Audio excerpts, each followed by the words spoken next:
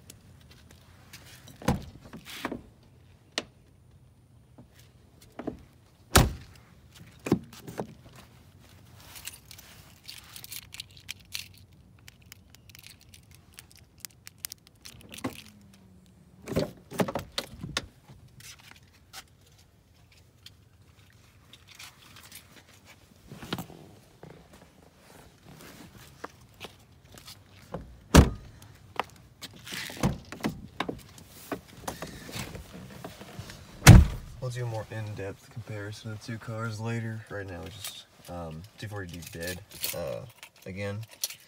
And this car is actually extremely dirty. My friend just bought it yesterday, and I'll take it over to pick and pull today and get up a couple parts. So it's a project car, but as you probably already know, this was owned by an astronaut, so it's base dirt, you know. That's probably from the moon or something, you know.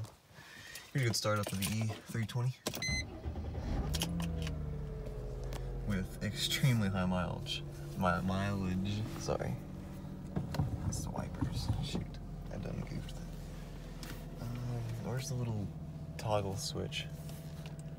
I'm not used to this car.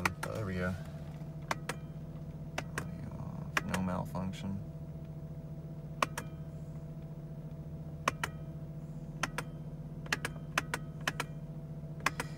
To be fair, it does feel kind of cheap in here. To be fair.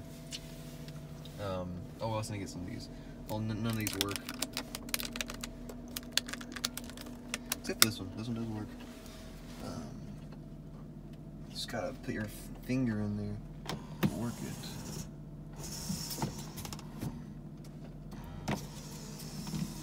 But he likes it down.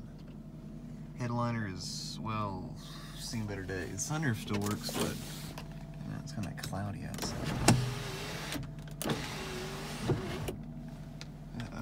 That can't be all the way up. No, there we go. That's up. Okay.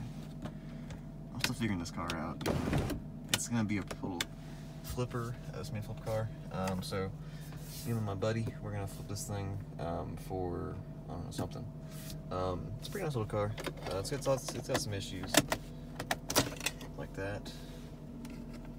But it's got all the documents for it. Got a title, clean title, spare key, and leather seats, and no CD player. And just in case you're watching this and have one, you can do this little trick right here. Tape, and then eject. That's how you do that. The previous owner has had 3 of these cars. They did not know how that worked. So anyway, that is the E320. Now let's move on to the 240D.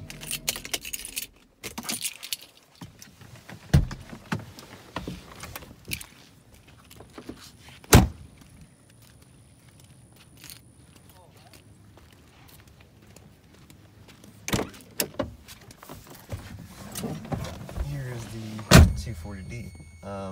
1982, 240D at the 2002, by the way. Everything sort of works, but everything's also kind of broken.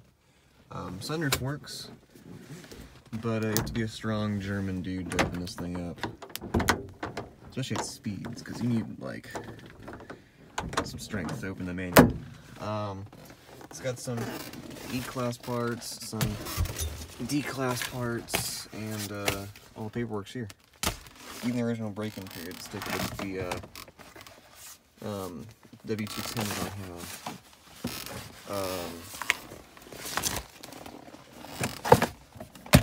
But again, everything's kind of broken. Like that door panel. It's kind of squeaky. Mileage is 138 compared to the 238 on that car, or 238. It's an auto. No shame for this car. Green interior. Kind of an odd choice. First aid kit's still there. Manual windows, manual locks, little radio. My battery's already dead. Just my key for it. I do have my key for it. So here's the key. I have like 5 of these keys to go in right little there. Let's see. Oh, it's not going to turn today. Oh, this already a couple months. It gets like stuck, so it's locked. Oh well. Anyway, that's the 240D. I'll provide a more in-depth video on this car in the future, along with that car, and a more better comparison. But this is